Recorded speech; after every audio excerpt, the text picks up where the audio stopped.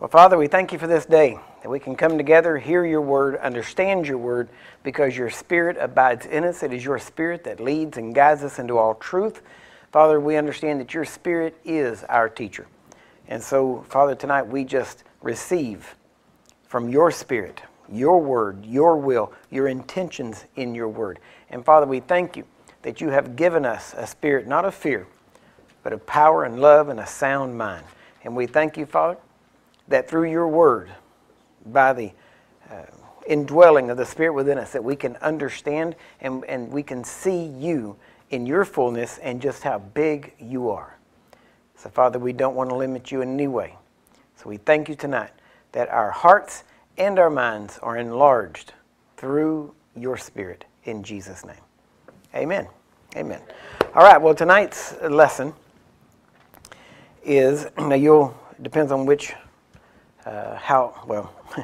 on the top of your page, it should say one of two things: prayer cloths or prayer clothes. Now, believe it or not, that wasn't a typo. All right, you will see what I'm talking about. What does yours say? Cloths. Okay, well, you ought to put an E in there because it's prayer clothes. All right, so I told you it was on purpose. We didn't make a mistake on that. We're going to start in Acts chapter 19. Acts 19, talking about prayer clothes. Acts chapter 19, verse 8 says, "And he went into the synagogue and spoke boldly for the space of 3 months." Now, this is talking about the Apostle Paul. "Disputing and persuading the things concerning the kingdom of God." Now, notice what he taught. He didn't teach this doctrine or that doctrine. He taught concerning the kingdom of God. He was continuing the ministry of Jesus Christ. Jesus taught the kingdom of God. Amen? That's what he preached, was the gospel, the good news of the kingdom. Now, verse 9, "But when divers or various of them were hardened and believed not, but spoke evil of that way before the multitude, he departed from them, and separated the disciples, disputing daily in the school of one Tyrannus."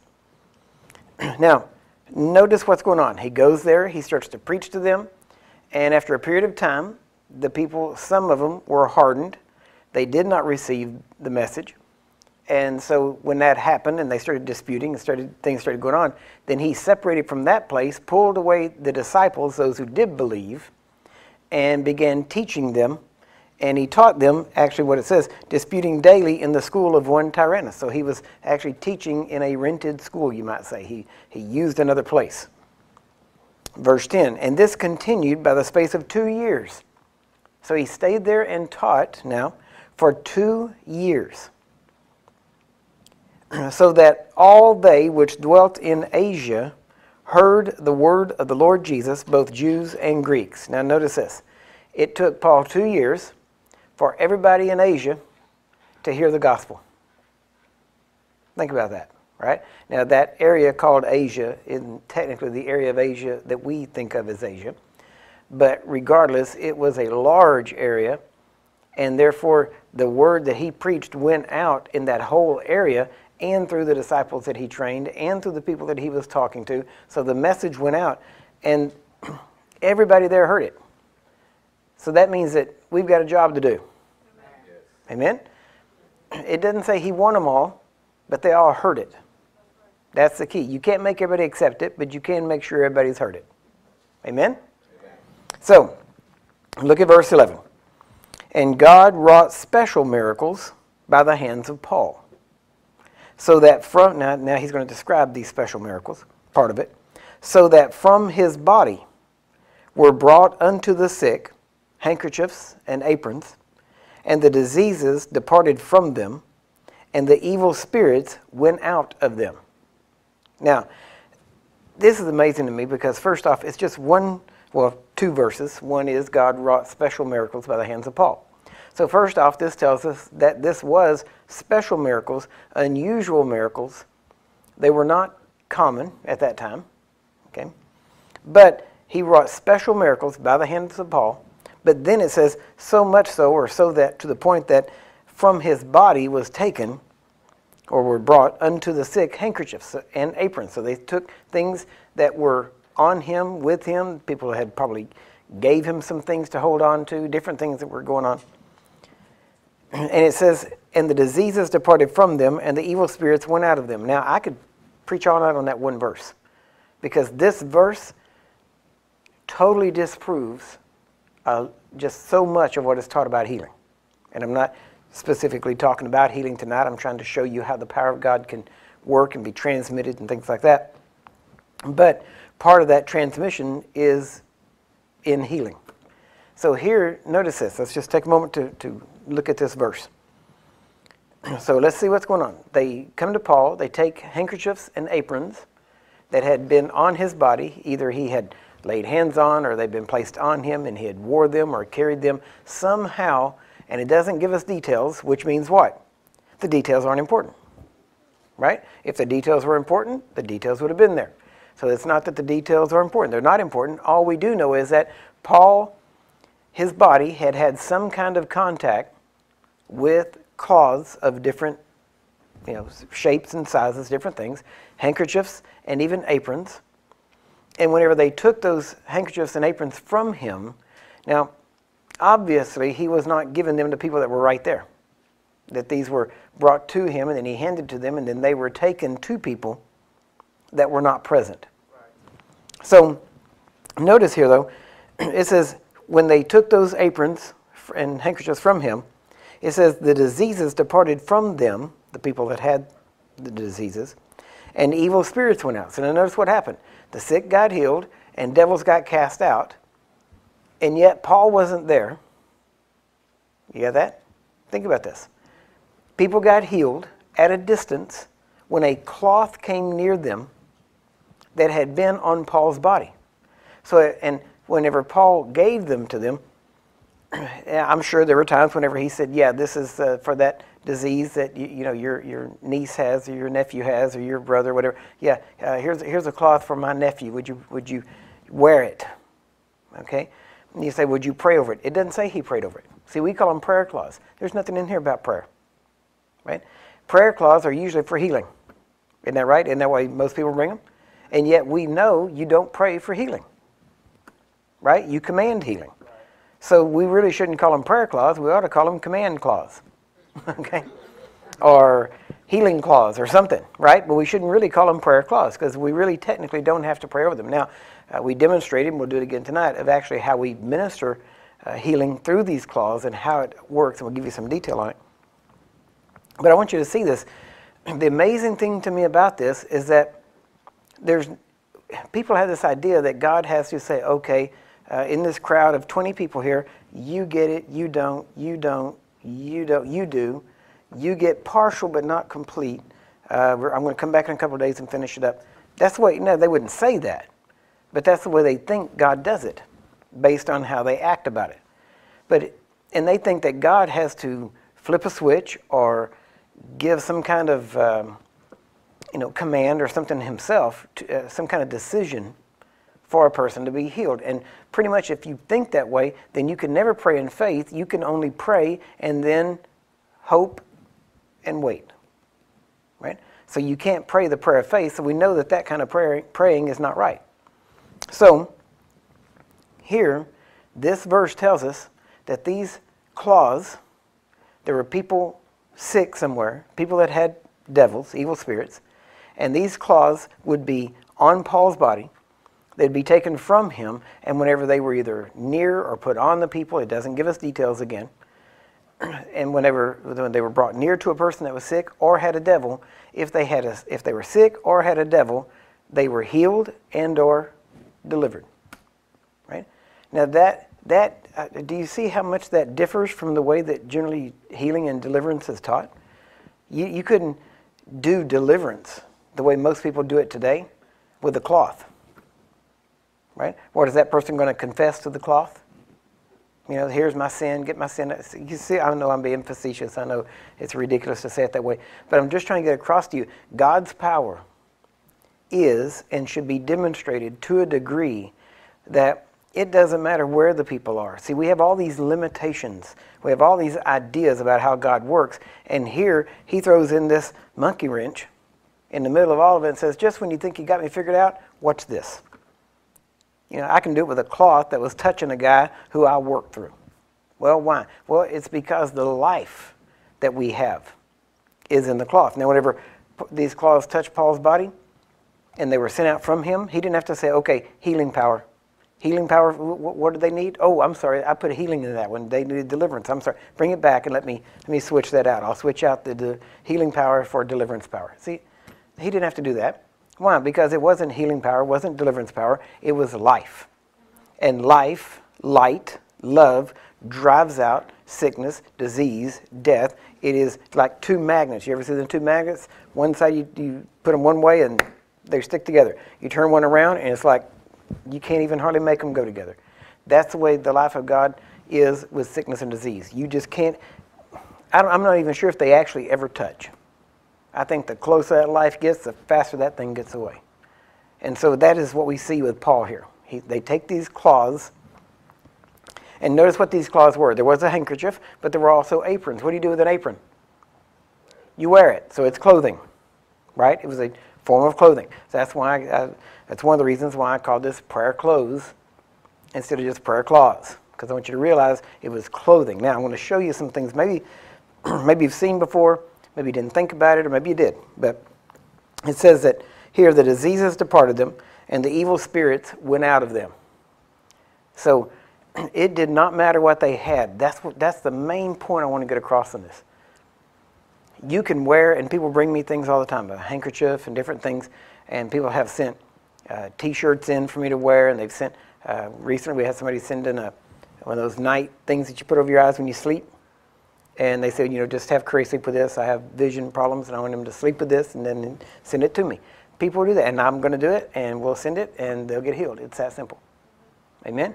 Now, you say, why don't you do it another way? I can, but that's where they have set their faith, so I'm going to agree with them, and if any two agree is touching anything, it'll be done. Why not work with them, right? And then they will have a testimony of how they believe God, and it worked. Amen? So, that doesn't mean I haven't already started commanding healing to them. You know, if they're completely healed before we send it back to them, and they write or call and say, we don't need it, I'll say, glory to God. Amen?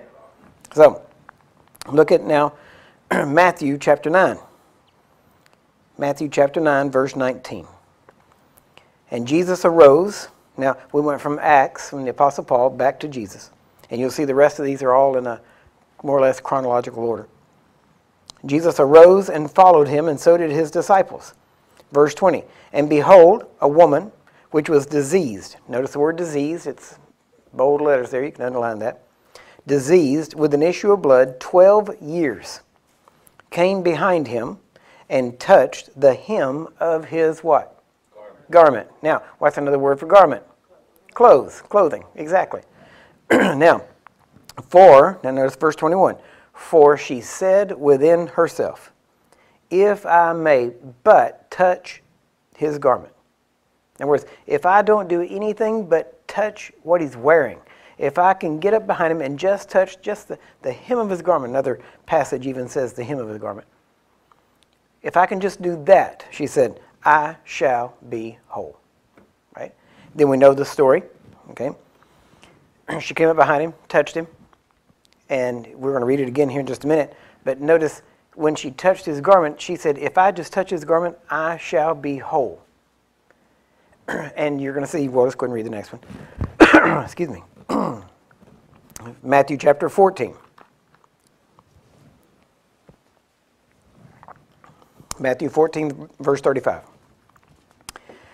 And when the men of that place had knowledge of him, they sent out into all that country round about, and brought unto him all that were diseased, and besought him that they, plural, excuse me, that they might only touch the hem of his garment.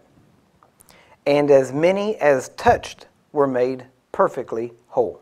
You hear that? It's funny because we always emphasize somebody laying hands on us.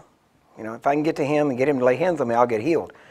But you'll see here, they went to him and said, if I can touch him, I'll get healed. Now, you'll also notice this is in Matthew chapter 14.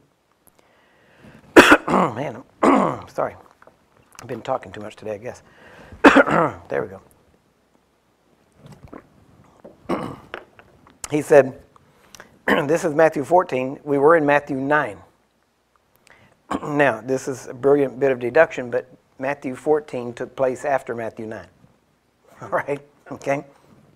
Now, so in Matthew 9, we have this woman that comes up, touches the hem of his garment, gets healed.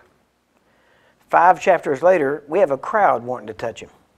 Why do you think they wanted to touch him? Because they heard it worked for the woman. Isn't that right? It spread abroad. Everybody heard, wow, you mean I can touch him? I don't have to get him to touch me? I mean, that's even better, because if I have to get him to touch me, he might say no.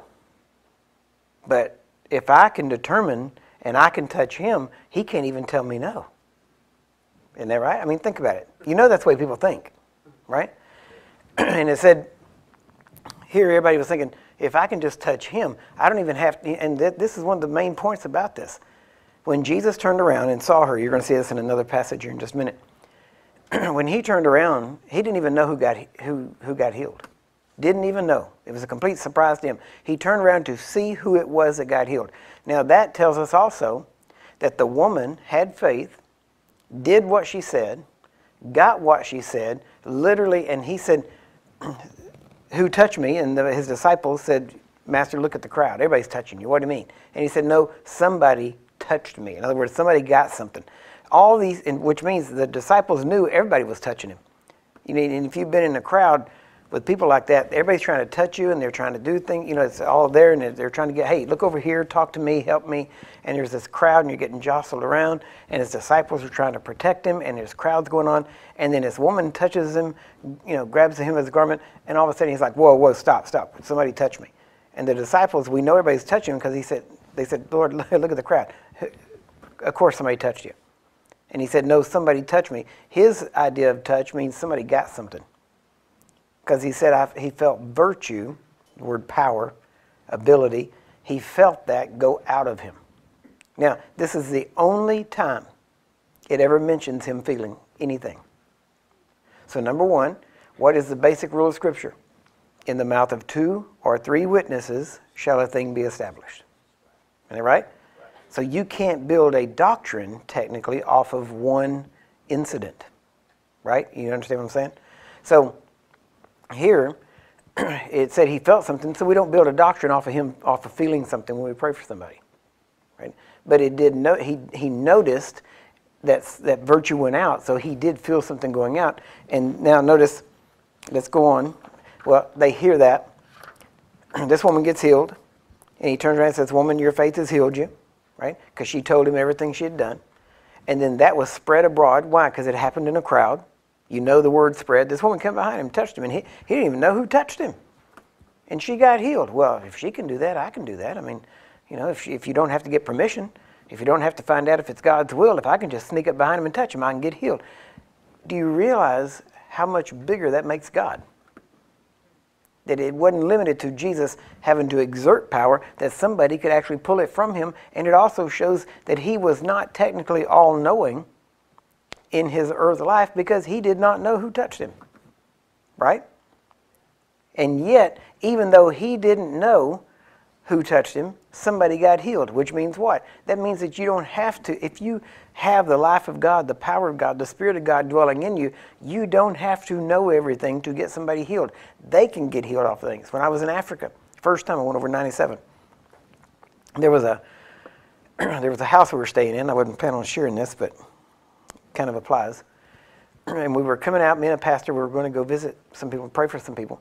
And as we came out, we turned a corner, and there was a little place there, like a little walkway, that you had to walk down this narrow area.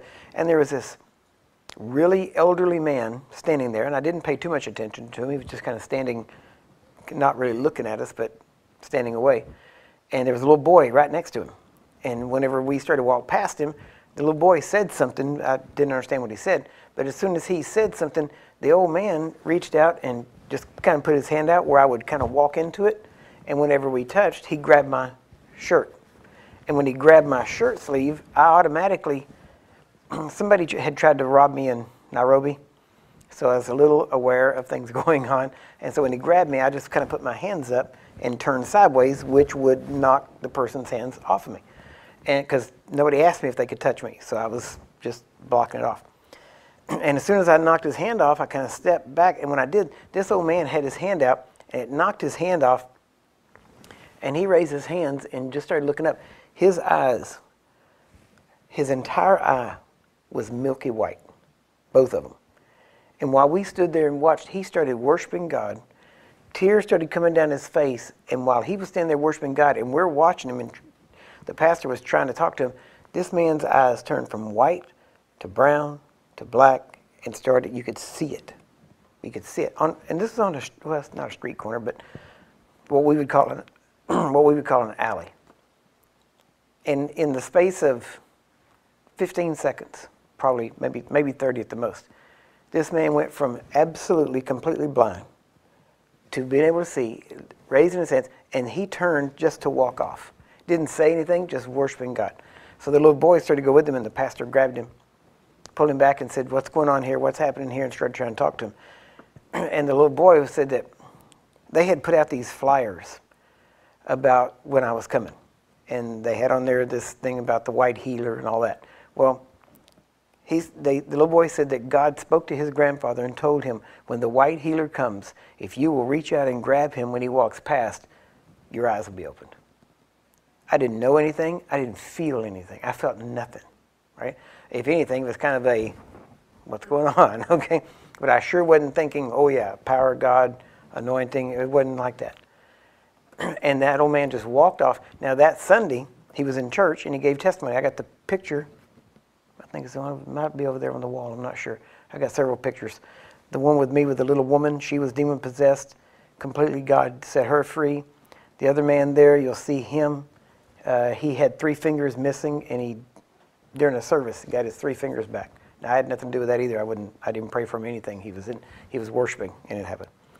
And I don't know if I have a picture of the blind guy over there or not. I don't see it. But I guess I shouldn't call him the blind guy because he's not no more. But so he didn't grab me, but it was like he was grabbing my clothes. He just kind of brushed across it. So anyway, that's really wasn't part of the message tonight.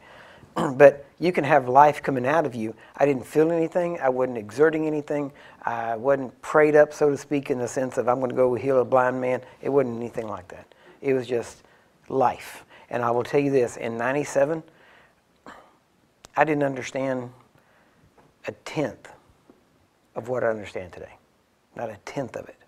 And so I didn't know to try to direct certain things, okay? I knew bits and pieces, and I was seeing it, but surely hadn't put it together, completely yet. Still haven't, just so you know. But in Mark chapter 5, page 2. Mark chapter 5, verse 24. And Jesus went with him, and much people followed him and thronged him. And a certain woman, which had an issue of blood 12 years. Now you see we're talking about the same person here. And had suffered many things of many physicians. Notice, suffered many things. She had not just been treated by them, she had suffered many things. Because especially back then, well, I don't know if it's that much different from today and then, to be honest with you. People suffer many things from physicians today too, right?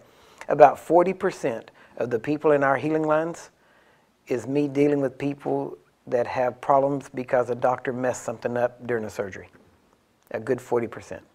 Something went on. I'm not against doctors. I'm not putting them down. I'm just saying they're not infallible and they're not God's way of healing, right? And had spent all that she had. Well, so there is some similarity between doctors then and now. Anyway. And had spent all that she had and was nothing bettered, but rather grew worse. When she had heard of Jesus, she came in the press behind and touched his garment. For she said, if I may but touch his clothes, I shall be whole. And straightway the fountain of her blood was dried up, and she felt in her body that she was healed of that plague. Now notice, she felt something and he felt something. Okay? And Jesus, immediately knowing in himself. Now notice, knowing. That's what it says here. Okay? You'll see it in just a minute. But here he says, knowing in himself. So he knew something. That virtue had gone out of him. Turned him about in the press and said, who touched my clothes? And his disciples said unto him, Thou seest the multitude thronging thee, and sayest thou, Who touched me? And he looked round about to see her that had done this thing. But the woman, fearing and trembling, knowing what was done in her, came and fell down before him and told him all the truth. Now think about that. It says she came and fell down. So they had been walking. She touched his garment. He knew within himself virtue had gone out. She knew at the same time she was healed. And it took a bit, and apparently she kind of parted from them, probably kind of fell back into the crowd to try to disappear because she was taking her life in her hands to even be there to begin with. And probably and there got to be people in between Jesus and her. And he stops and goes, wait, stop. There's somebody touched me. And by now it's a whole new crowd there, all new people. And whenever he said that, then she was afraid, and she came to him, fell down in front of him. Now watch this. Fell down, the woman fearing and trembling, knowing what was done in her, came and fell down before him and told him all the truth. Came and told him the whole story. This is what has happened. I was over at my house 2 weeks ago, and I said with him, I've been hearing stories about this Jesus. He didn't have to pray for me. If I can just touch the hem of his garment. Well, sister, how are you ever going to do that? I mean, look at him. He's always surrounded by his 12 bodyguards. He's always surrounded by all these people here. It's hard enough to get to the man. I mean, the man is just swamped all the time. How are you going to get to him? Well, and even if you do, what makes you think he'd pray for you? It's wrong for you to even approach a rabbi. What makes you think he's going to touch you? If he touches you, like he does these other people, he's going to be defiled, because that's what they believed. So what makes you think even if you see him, he's going to agree to touch you?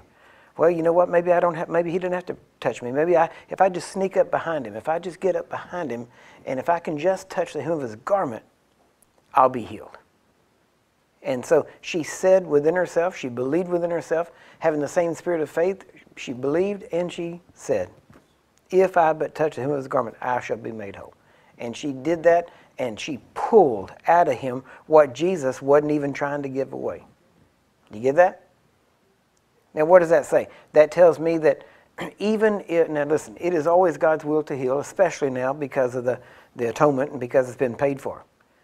But if a woman that should have been condemned for what she did, for violating the very law, right, the law of God at the time, if she can do that, and she can decide how she's going to get healed, and she's going to go pull the power of God out of the man of God, and that was then, how much easier should it be now that it's all been paid for, all been done, the devil is defeated, sickness and disease has no right in us now? How much easier should it be for us to be able to say, you know what? I don't even have to touch the hem of his garment. Right? I should just be able to say, you know what? His spirit lives in me. And because of that, by his spirit that lives in me, I'm healed. He said it, I believe it, and my body line up with it. Amen? Now, then in verse 34, and he said unto her, Daughter, your faith has made you whole. Go, notice your faith here, right? Not his faith, not the anointing. You hear that? Your faith has made you whole. Go in peace and be whole of your plague. While he yet spoke, there came from the ruler of the synagogue's house certain which said, Your daughter is dead, why trouble you the master anymore? Now this is where he was going. He was on his way to raise a dead girl. And so this happened in between. He wasn't even thinking about healing the people there. They were just trying to get to the ruler of the synagogue's house. Mark chapter 6, verse 53. And when they had passed over, they came into the land of the Gennesaret, and drew to the shore. And when they were come out of the ship, straightway they knew him, and ran through that whole region round about, and began to carry about in beds those that were sick, where they heard he was. Right? So they see him get off the ship. Everybody hears that's Jesus. He's here. And everybody starts running home and running back to their families and grabbing everybody. He's here. Let's here. Well, I can't get there. We're here. Let's take you. And they started grabbing everybody up in their beds and started dragging them to Jesus and getting them there as quick as they could, because we got to get you. This is your chance. How many? You can imagine what it must have been like. When is he ever going to be here again? When was the last time? I said, man, he's never been here before. Well, who knows when he's going to return? You got to get there. And they gathered everybody up and brought him to him. And whithersoever he entered, verse 56, into whatever village he entered, or cities, or country, they laid the sick in the streets and besought him, now watch what they besought him, that they might touch, if it were but the border of his garment. What are they asking? They are not saying, will you lay hands on us? They were asking him, can I touch you? Can I just touch the hem of your garment? Why did they specialize that? Why did they make it so specific? Because word spread. They heard. Right? One little woman's testimony set the entire region on fire with faith. Nobody was doing that. All these people there were touching, but they weren't getting healed. Why? Because they didn't think they could get healed by touching him. One little woman comes in and does it, and all of a sudden now everybody's wanting to touch him with a whole brand new reason. Everybody's wanting to touch him to get healed. Amen? And we've done that. I've done that in Africa. I've done it here in the United States, where we go in and most people expect, here in America especially, people want us to lay hands on them because that's the accepted norm. It's kind of gotten that way now in Africa too. But I'm telling you, we have gone to these places many times when I went in, and especially before I was activating DHTs and having them do the praying at the end of the DHT, when I was doing it all myself. There was times when I would just mix it up on purpose. And I said, all right, tonight, instead of me laying hands on you, we're going to line y'all up right here, and I'm heading straight toward that door. And on my way, I'm going to be walking past, and you just reach out and touch me. When you reach out and touch me, you're going to get healed. I said, there's no difference between you touching me and me touching you. Right? And I said, and that's what we're going to do. And that's what I did. I just walked through the crowd, and people reach out and touch. And I said, well, as soon as you touch me, just know you're healed in Jesus' name, and start acting like it. And we saw healings same way we do when we lay hands on the sick. We've seen it here. We've seen it in Africa. Everywhere we've ever done that, we've seen it. So, matter of fact, I can promise you, in the near future, as we have more healing services going on here, which we're going to be doing, I was talking with the team today, probably next week, we're going to start teaching every day about 2 o'clock on healing, and we're going to broadcast it. And we're going to be able to be here, and people are going to start coming here and hearing it and being ministered to. And as we have more healing, specifically healing services, we are going to be doing this more and more. We're going to do it every possible way there is to show people God is bigger than any formula or any one way. Amen? Amen? So, notice it says, they began to carry about in beds those that were sick where they heard he was. And whatever city, wherever he went, whether it's villages, cities, or countries, they laid the sick in the streets and besought him that they might touch, if it were but the border of his garment. Now watch this. And as many as touched him were made whole. Now what's another way of saying that? He healed them all. You get that? As many as touched him were made whole. So this is another time in the Bible when everybody got healed. Right? And it's not even listed in the he healed them all category. Okay? But everybody still got healed. Over and over again, it says everybody got it. That's what we should be believing for. We ought to be believing everybody gets it. Amen? Amen. We're going to get you all bold and get you trained, get you ready to go, and get the life of God and the power of God flowing out of you in a way that you hadn't even expected. Right? And we're going to show you how God does it different ways, and it's going to get to the point where wherever you go, whatever you're doing, you're going to be able to take a business card, maybe a ministry card or something like that, and you're going to, because that you've been carrying in your pocket, you're going to be able to set that thing on the table when you start to leave, alongside the generous tip that you're going to leave for that server, and they're going to pick that thing up, and when they pick that card up, they're going to feel the power of God in it. And they're going to get healed, they're going to get delivered, they're going to get convicted, they're going to get born again, they're going to call, they're going to look at that number, they're going to call you, and they're going to go, you know what, I don't know what happened, but whenever, remember you were here today and I picked up that tip and you left a business card, when I picked up that business card, that day all my pain left. That day this thing happened. You watch. And now I'm going to show you some illustrations of that here too. So we're looking at page 3, and let's go to Luke chapter 8. Starting in verse 43. And a woman, having an issue of blood 12 years, which had spent all her living upon physicians, neither could be healed of any, came behind him, touched the border of his garment, and immediately her issue of blood staunched. And Jesus said, who touched me? When all denied, now notice everybody's denying it, Peter and they that were with him said, Master, the multitude throng thee and press thee, and sayest thou, who touched me? And Jesus said, somebody has touched me, for I perceive that virtue is gone out of me. And when the woman saw that she was not hid, in other words, she had been revealed, she came trembling, and falling down before him, she declared unto him before all the people, I'll try to move that out of the way, there we go, before all the people, for what cause she had touched him, and how she was healed immediately.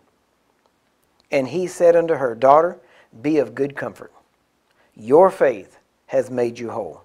Go in peace. Acts chapter 5, starting in verse 12. Now, look how many times, now this is the same story told over and over again, obviously. But notice the different bits and pieces from each one. It gets a little more detailed each time. Now, Acts chapter 5, verse 12 says, And by the hands of the apostles were many signs and wonders wrought among the people. And they were all with one accord in Solomon's porch. Verse 13, And of the rest durst no man join himself to them, but the people magnified them, and believers were the more added to the Lord. Why? Because of the many signs and wonders that they saw the apostles doing. They were convinced. Multitudes, both of men and women, insomuch that they brought forth the sick into the streets, same thing it said about Jesus, and laid them on beds and couches, that at the least the shadow of Peter passing by might overshadow some of them. Now, we've talked before about this, and I don't have time tonight to go into it in much detail, but the life of God can be, it's resident within you. It can just be what I would consider almost like maintenance level, which means it's skin level. In other words, it doesn't emanate from you. It just goes as far as your skin, because that's maintenance and it's just taking care of you. And you say, well, how would I get it further than that? Easy. Change your believing.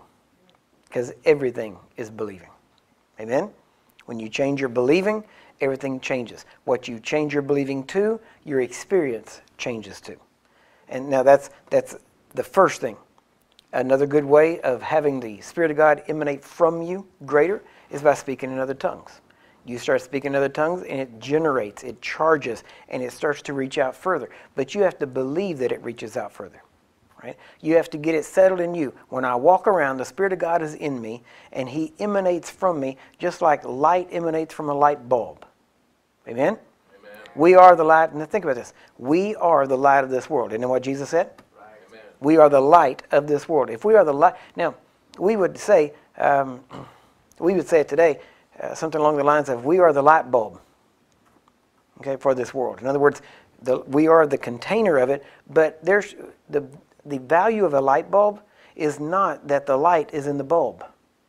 The value of the light bulb is that the light extends past the bulb. You get that? If a light doesn't go past the bulb isn't much good. Okay?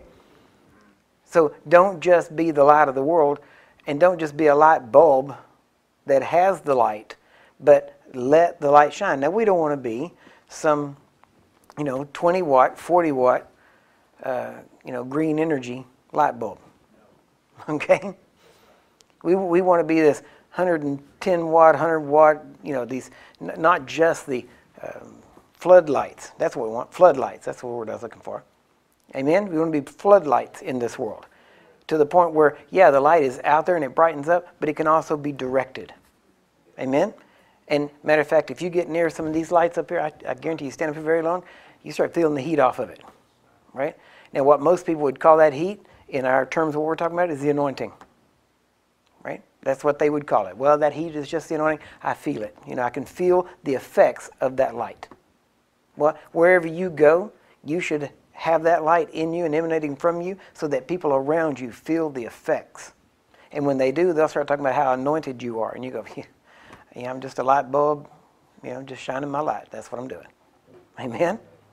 Now, he says here, because I want to move on pretty quick. Acts, let's see where I'm at here. Yeah, go down to we're in verse 15. I'll read that again. insomuch that they brought forth the sick into the streets, laid them on beds and couches, that at the least the shadow of Peter passing by might overshadow some of them. There came also a multitude out of the cities round about unto Jerusalem, bringing sick folks, and them which were vexed with unclean spirits. And look at this next part. And they were healed every one. Right? Now, notice, it doesn't say that they laid hands on them. Matter of fact, what it says is they laid them in the street, hoping that the shadow of Peter and the apostles might overshadow them, actually lending us to believe it had more to do with the emanation of the Spirit healing them than it did actually laying hands on them. Amen? It doesn't say anybody touched anybody. Now, it says that at the very beginning, it says many signs and wonders were wrought among the people through the hands of the apostles. So there could have been hands laid on them, but I'm just saying in this case, it does not say that, so we can't say that. Right? But somehow the people were healed, because it says every one of them were healed. So however it happened, in the intimation here, is that it was the overshadowing of them. In other words, Peter got close enough to them, the apostles got close enough that the power of God emanated from them and got them healed. Imagine you reaching for a guy in a wheelchair and he jumps up before you get your hand on him. Amen? Now, if you pull him out of the wheelchair, God will get some glory. Honestly, you'll get some glory too. That's just human nature. But if you're in the area, if you're around him, you come over to him and go, what can I do for you? Well, I want to be healed. All right, and you step toward them, and all of a sudden, bam, and they jump up. Who's going to get the most glory out of that? God. Why? Because you didn't touch him. Amen? Even though it was still the Spirit of God in you, they got close enough to him to get the job done. Amen? So, now let's talk about a couple of testimonies here. Testimony of power transmitted to inanimate objects. Now, we all know the testimonies that people have, that we've read about what people call the anointing in the bones of Elijah, right? Or Elisha. And we know that this power can remain resident, okay? But if you look at this on your paper, it has testimonies of power transmitted to inanimate objects. First off, you have John Lake. Now, this is back in 1908 up to 1913. At one point, they were so overwhelmed with the needs of the people that they had to break away and try to get a rest. So they go a distance from Johannesburg, and they're up on a cliff, basically, and they stop to rest. And they look down, they see this village, and they said, let's go down there and get something to eat and get some rest. And so they go down into the village. The people found out they were there and that these were a couple of the men that were having this mighty revival going on. And so all of a sudden, of course, the people said, well, hey, you're here, pray. And here they are trying to get a rest. And these people are pressing them. Pray. You got to pray for me. Just pray for me. Wait, you can't turn them away. So John Lake said, if we stay here, we're not going to get any rest. So here's what we'll do. And in South Africa, the villages there are sometimes called kraals. K-R-A-L-L. It means a village. And in the middle of this village, there would be a post. And they would tie horses to it or animals to it at times. And in the old days, they would tie whatever they're going to sacrifice there. And they would tie the animal up there, and then they would cut its throat and let it bleed out. And so John Lake saw that pole out in the middle. And he said, here's what we're going to do. We need rest. You need healing. They went out to the middle. He put his hands on it. So did the other man that was with him. They put their hands on his post. And then they started declaring, everybody that touches this post will be healed in Jesus' name. Then they stepped back. People lined up, started coming up and touching the post and getting healed. Then they said, okay, we're done. We're going to go get some rest. They left. And over the next week, it was reported that it was up to 70,000 people walked past that post, touched it, and was healed in a week's time, a week to 2 weeks. Now, by that time, he had made it back to Johannesburg, and they started getting the testimonies back in. Now, I've been in Johannesburg. We went into the archives there. I've got copies now of all of the newspapers that John Lake sent out during that time where they testified to these things and started getting the testimonies back in. And we're going to start putting those things out. Now,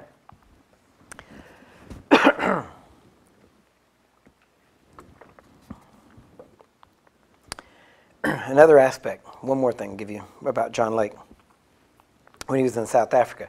they started a newspaper there for the Apostolic Faith Mission, which was their church there.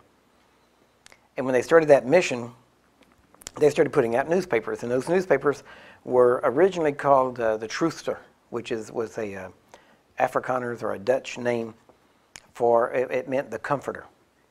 And then they started putting it in Dutch, and they put it in Afrikaans, and they put it in English, and they called it the Comforter. And they started printing these newspapers, and they started stacking them up. Now when they started having the revival, it started hitting pretty strong, and there were several thousand people there locally, and they started having meetings around the city every night. And these ministers, they didn't have one church that they came to. The ministers would go to different houses every night, and sometimes even some churches that were getting converted. And they would go there and preach for a little bit, pray for the sick, and then just tell people, start praying and receive the baptism of the Spirit. And then when the people started receiving the baptism of the Spirit and started speaking other tongues, then they'd say, okay, y'all got it. And they would leave and go to another house, and they just did that. They did it every night. And they had this small group of missionaries that were going from house to house, from church to church, and having these meetings. Well, at one point, to try to let everybody know what was going on, they started keeping record of it. And they started sending out these newspapers. So at one point, they got to a place where they were printing 50,000 copies of these newspapers a week. Now think about that, 50,000 a week, because the demand was there partially, but also because that was their outreach. They made these copies. All of them had testimonies. They had some teaching in it, but most of it was testimonies. And then they had these things printed, and then when they had them printed, it was amazing because they would print 50,000 copies a week. They would bring them in, stack them up on the platform, and they would get the ministers there. They would all gather around, lay their hands on these newspapers, begin to pray that healing would take place, pray that people would be delivered, that salvations would take place, and they were all basing this off of Acts 19:12. That they would lay hands on them, and that wherever these papers went, people would be healed, delivered, whatever needed to be done, God could do. Then they sent these papers out, and they had, when they got to the house, there was testimonies that I've read in some of these newspapers where this one, especially this one woman I'm thinking about, she said, I came home the other day, and your newspaper was on my stoop, on my doorstep. And she said, whenever I saw it, I knew it was from you, so I was glad to receive it. And she said, I picked it up, and when I picked it up, I started shaking. And she said, whenever I started shaking, I had severe rheumatoid arthritis. And she said, whenever I stopped shaking, the arthritis was gone. And that was from a newspaper that someone put at her doorstep. Nobody went up there, put their hands on it, and said, all right, rheumatoid arthritis, you have to go. And then laid that newspaper down. They just said, the life of God, whatever the people need, they can get it from God because we release His Spirit. Now, that was with a newspaper. These things happen so often that after about, I think it was within about 2 months, they started telling people, at first they would tell everybody, we want all your testimonies. Then they started saying, okay, we only want the testimonies that are of the unusual nature, because we're getting so many common testimonies that it has to be something unusual for us to include it in our newspaper. Think about that. Think about telling people, yeah, we know you've been healed, and that's expected, but now we're talking about if you were born without a limb and it's grown back. We want those kind of testimonies. Think about that. Now, how many of you know God isn't any different today than He was in 1908? The same God, same Spirit, amen? Same power. Everything is there. Now, so if God's the same, what could be the only thing that's changed? The church, right? And if we believe what they believed, and we believe in God the way they believed in God, and expect God to do what they expected God to do, how many of you know that God will show up and do what He said He would do? Amen? Now, I'll give you a couple more, and those were the ones of John Lake. Those are more, well, I mean, we got evidence of them, but I wasn't there, so I wasn't an eyewitness to it. So I'm going to give you a couple here. Many of you have heard some of these testimonies anyway, though. There was a man in a Florida nursing home that called up. I was gone at the time, as a matter of fact. My wife took the call. And he had a withered arm. His arm was drawn up. And his daughter called up and said, I need a T-shirt, or I need a prayer cloth for my dad. And didn't say what it was, didn't give us the details. I was gone. My wife went to my closet. We didn't have any prayer cloths. I hadn't prayed over any and left them or anything. But my wife went to my closet, took a, as I always tell everybody, took a perfectly good shirt and cut the sleeve off, right? And sent them the entire sleeve. Didn't cut it in little pieces. Sent the entire sleeve. Now, my wife didn't know what was wrong with this guy.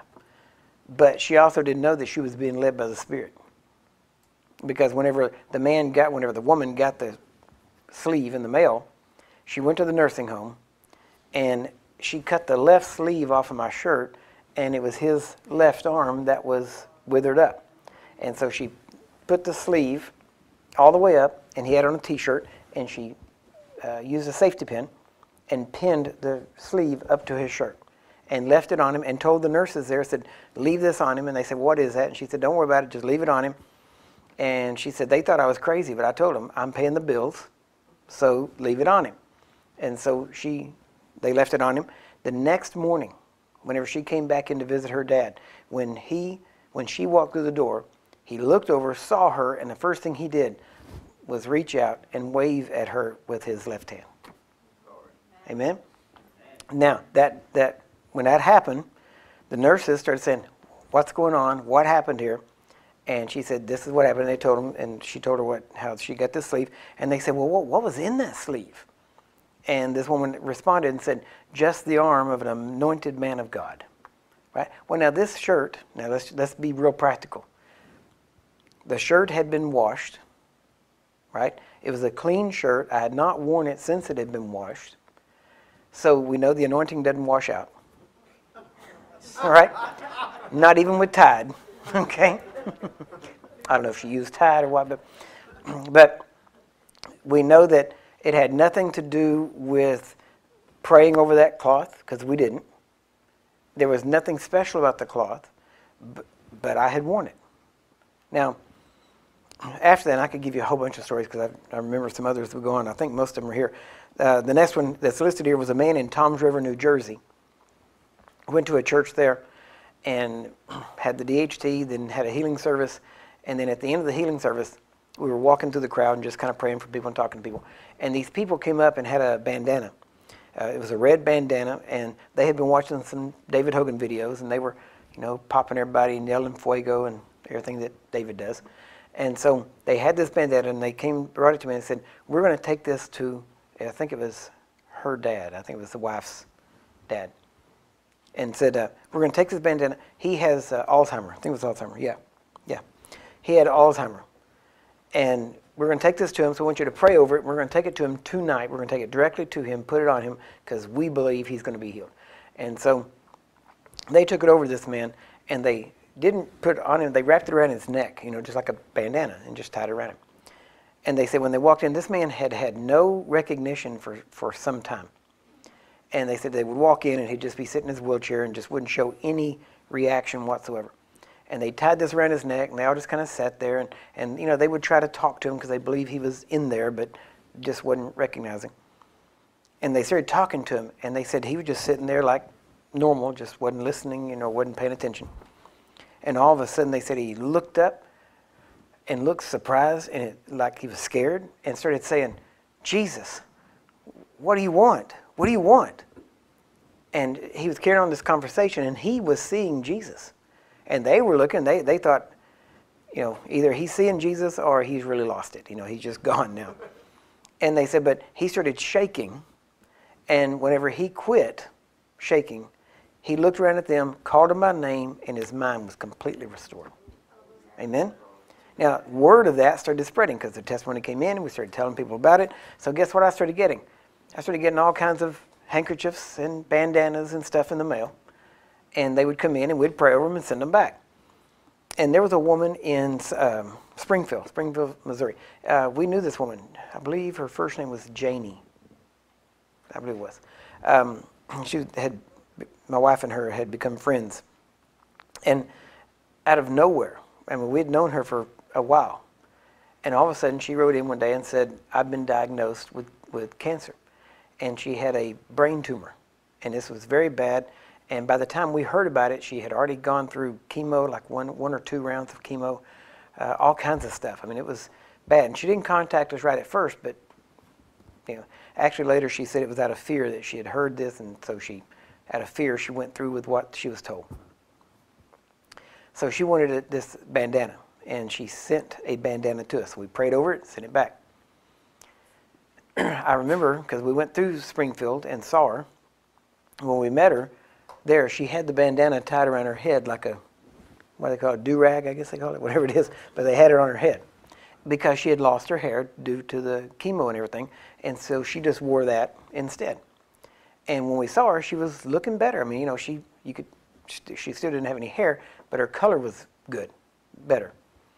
And so we left. We did pray for her while we were there, but you could tell she was already getting better. And then we got back home later. She wrote us a letter and said, I want you to know I'm completely cancer-free. And she says, as a matter of fact, I've already passed the bandana to another person they had a support group for cancer survivors, basically. And she said, I've already passed that to another person, and they've already reported that they are healed. And so now they want to pass it to somebody else. But now the question is, when do we need to send this back in to get it recharged? And I told him, I said, I don't know. I said, I guess if it ever stops working, send it back. We'll send you another one. We'll recharge you, whatever it is. But she just kept, and see, again, I learn from these things. I don't just do them and go, wow, that's a special miracle, or I learn from them because I started realizing we sent it specifically to this woman, specifically for that problem. And she passed it around to 2 or 3 other people, and they all had different things. Well, I mean, I think 1 or 2 of them also had cancer, but different kinds of cancer. And then another one, I think, had something different, and then another one had something totally different. And they all got healed by the same cloth. You understand when I say that? It's all by the Spirit of God. But I'm trying to emphasize, we didn't pray differently over each one. It was the life of God, the Spirit of God, that did it. Now, I don't have any problem with praying over cloths and laying hands on them and, as we would say, releasing life. But my heart's desire is that we could bypass that step and just realize it's the Spirit of God doing it. Amen? And let's just go right to Him and not have to rely on somebody else's, having that Spirit put into a cloth. But let's just recognize, I have the Spirit of God, you have the Spirit of God. Let's let the Spirit of God in us out into our flesh to drive out sickness and disease and anything else that you need, right? Or anything else that you don't want, put it that way. So then, actually a couple of years ago, several years back, we had some friends and his wife. Actually, it was the woman that you might have heard me tell the story before too, where this woman was, she was a nurse here at the Children's Hospital here in Dallas. And her husband contacted me. We went to eat somewhere, and with me and my wife and him and his wife, we went in. It was a Cheddar's. I'll tell you where it was at. And we went to a Cheddar's, and when we were ordering, she didn't order. His wife did not order. And so whenever they brought the food, I noticed she opened her purse and took out this food. It was a sandwich, and opened it up and was eating it. And I thought, okay, that's strange, but I don't like to embarrass people or say anything, so I didn't say anything. We get done, and we go out to the car, and their car's next to my car, and we're standing in the parking lot at a Cheddar's, and this man says, this was a Saturday. He said, if I bring my wife to church tomorrow, can you pray for her? I said, well, what's the problem? He said, she has thyroid cancer.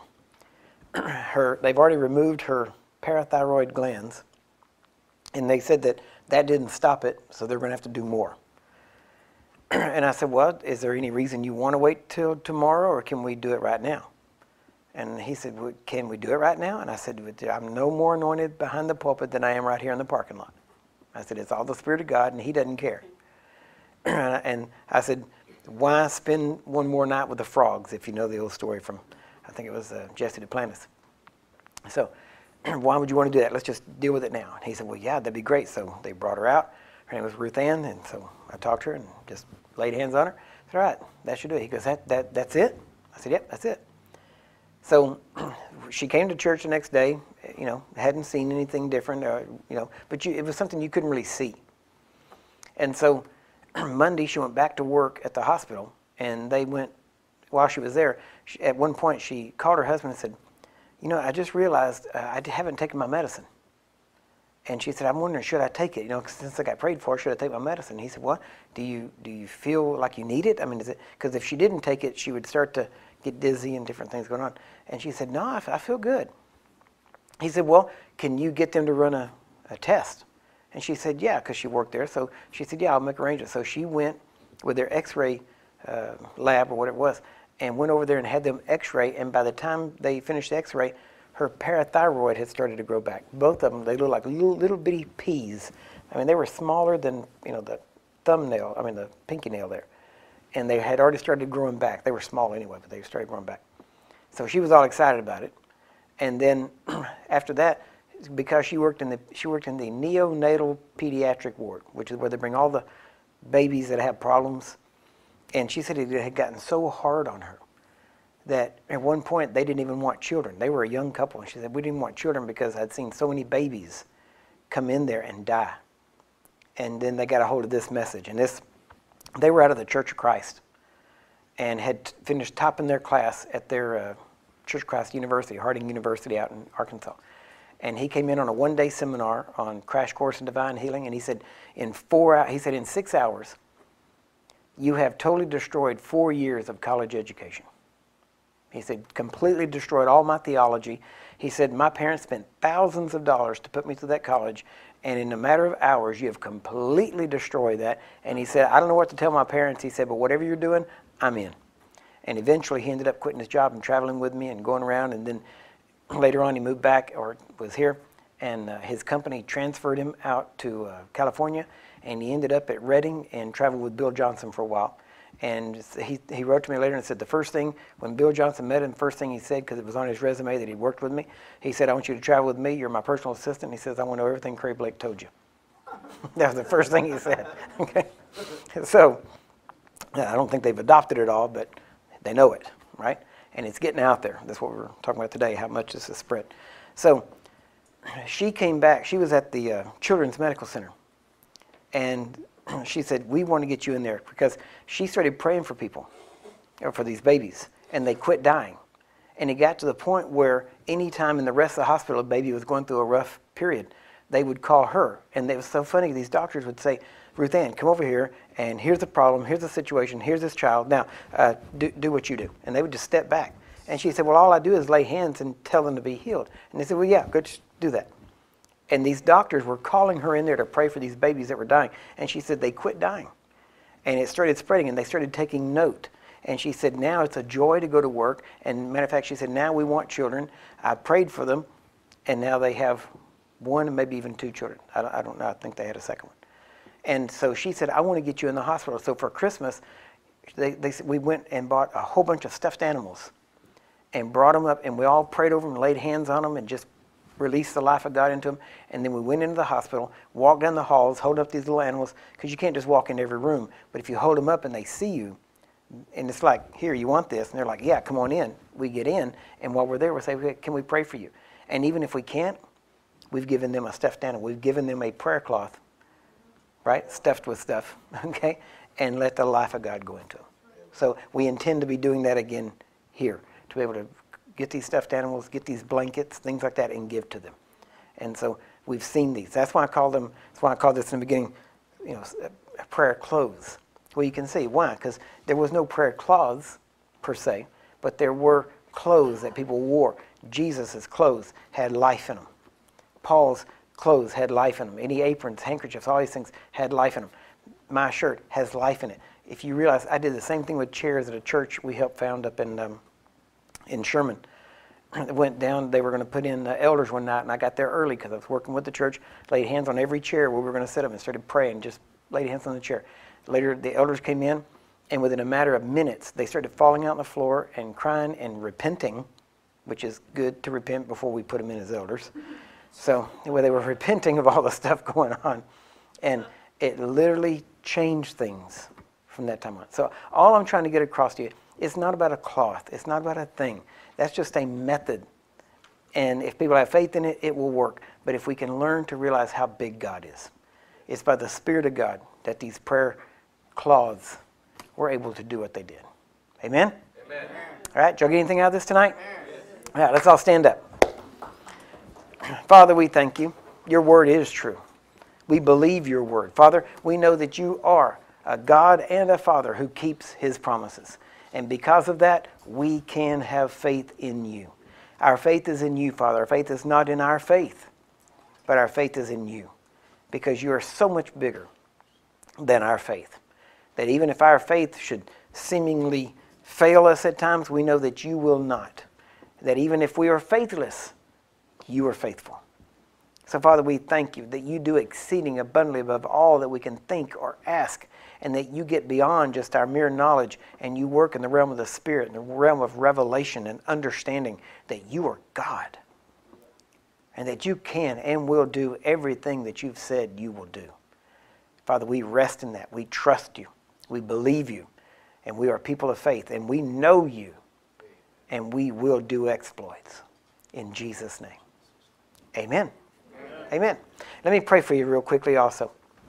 Father, I thank you tonight that right now in the name of Jesus, sickness and disease is an enemy of the kingdom of God. And as a representative, as an ambassador of the kingdom of God, I say now in Jesus' name, sickness and disease, you will leave, you will go, you cannot stay. Pain, false pain, torment, go in Jesus' name. I set these people free. Jesus died and bought their freedom. And we enforce that freedom tonight in Jesus' name. Be free, be healed, and be whole in Jesus' name. And everybody that agrees with me said, Amen. Amen. God bless you. God bless you. I trust this message from the Word of God has been a blessing to you. If you need further assistance, do not hesitate to contact us at www.jglm.org, or you can write to us at P.O. Box 742-947, Dallas, Texas 75374. If you need prayer requests or would like to request a prayer cloth, feel free to contact us. Now, right now I'm going to pray. God is going to set you free right where you are. God is not bound by time or distance. So in the name of Jesus, right now, I set you free. In Jesus' name, be healed, be made whole, be free in Jesus' name. So be it. Amen. God bless you.